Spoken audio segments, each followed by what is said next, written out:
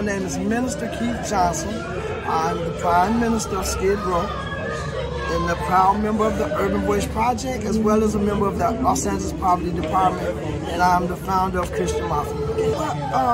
I would like to say that with the maximizing on making more affordable housing, once we're making housing is one thing, is what I'm trying to say. Housing is one thing, but giving somebody something to offer, giving them something to live for, you know, giving them, and that's what we do in the programs that I'm involved with.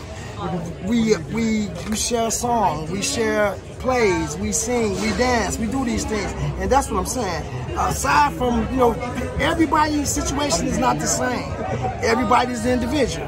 Everybody has something different. What I might need, you might not need. What I like, you might not like. But what makes this person tick don't make the next person tick.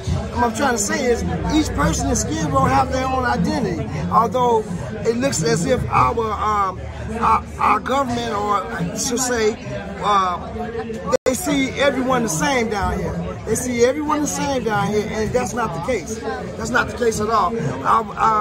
I do like the fact that I do see a lot of housing that's being built and going up. That is cool. I like that. But I want to see the people get the help that's needed as well.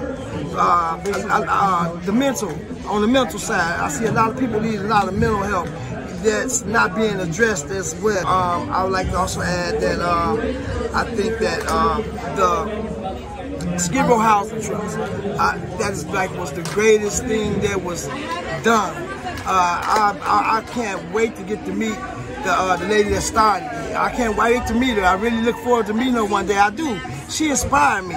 She really inspired me to continue to do what I'm doing. And what I'm doing is now, I'm actually trying to get one of these fronts down here and start Skid Row Town Records. I'm trying to put a record label down here. I'm going to start my record company right down here in Skid Row.